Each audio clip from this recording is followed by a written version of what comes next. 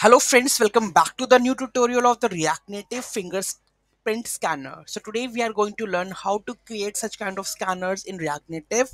Those who haven't subscribed my channel yet, please do subscribe my channel, and if you like the video, please do like, share and comment on my video. So let's get started. Here you can see that this is a fingerprint scanner. Okay, my phone is basically fingerprint scanner, right? So it is Android 13, right? When I click on the fingerprint scanner, okay, so scan. So I need to just restart it from here. Let me again reload this one, because reload, connect to the ADB server.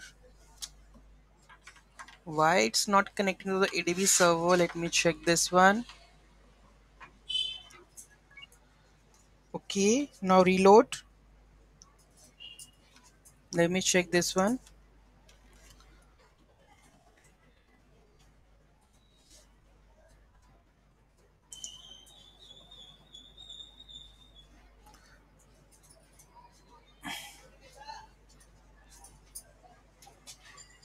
Let me again reinstall the app and wait for this transformation cache. So it's installed. Okay, so here we go with this one.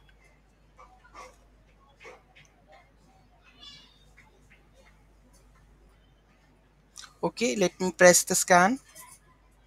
So here you can see that it asking for the login with biometrics. Okay, so I'm giving the biometrics right now.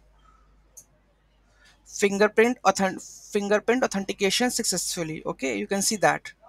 So this is how we are able to give the login, and when there is authentication successful, then we can redirect it to the new page or go with the like dashboard or something. We can implement this use in the login process of the React Native app, and it's very useful on that note. Okay, so if you want me to upload this full video with the code sample and everything on the my channel, so you can just let me know in the comment section.